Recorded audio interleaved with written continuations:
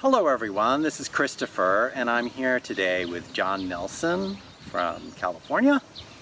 And John has been involved with Japan even longer than I have, since 80 what?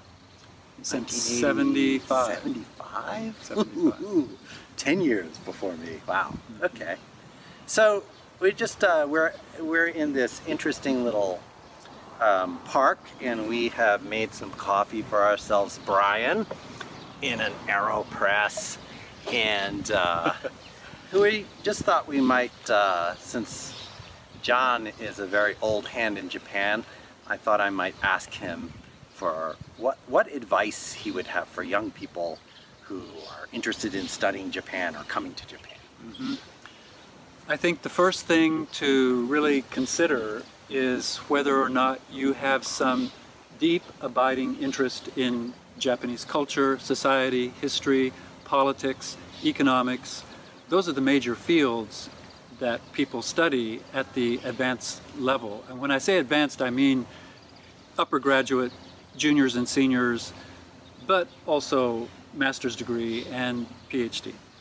So I have a student that I worked with last year who was fluent speaker in Mandarin. He was from New York City, regular white guy, and worked in downtown San Francisco for the Chinese Cultural Center for the entire time he was in the program. But he came with us on a trip to Japan in 2017 and just fell in love with the country and started studying language. And he has worked so hard to get his Japanese up to a reasonable level where he can do research. And now he's going into another master's program to study Japanese religions and society without any of my influence. He just thinks it's so fascinating, and he wants to do a PhD. So that's the kind of person that you need to be. You're willing to do the extra work. You're willing to get the language that's really essential, I think, to come to Japan. But this is for a person who's doing research and a person who is maybe or less committed to Japanese culture and society.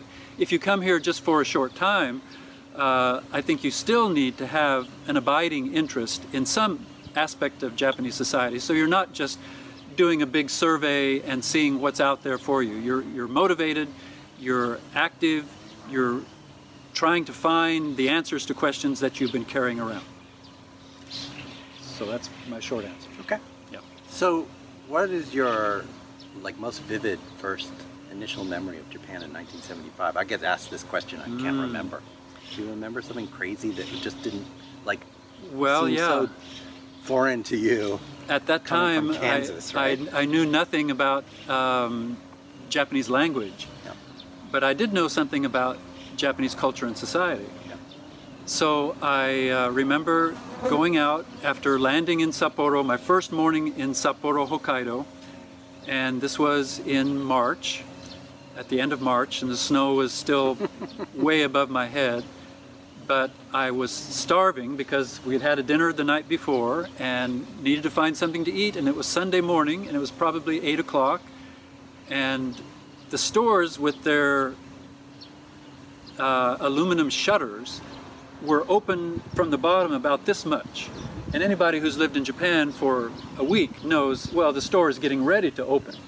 But I remember going up and knocking on the shutter and saying, "Excuse me, are you open yet?" And finally somebody came and looked at me like, "What is this guy doing?" So that was my first memory. Okay. Yeah. All right. Thank you very much, and good luck with your travels on this trip that you're doing. All right. Thank you for having me. All right. Bye-bye, everyone, and please post some comments below and let us know what you think and what you're interested in, what questions you might have for me or John, maybe even. Sure. All right. Okay. Mata ne. Mata ne.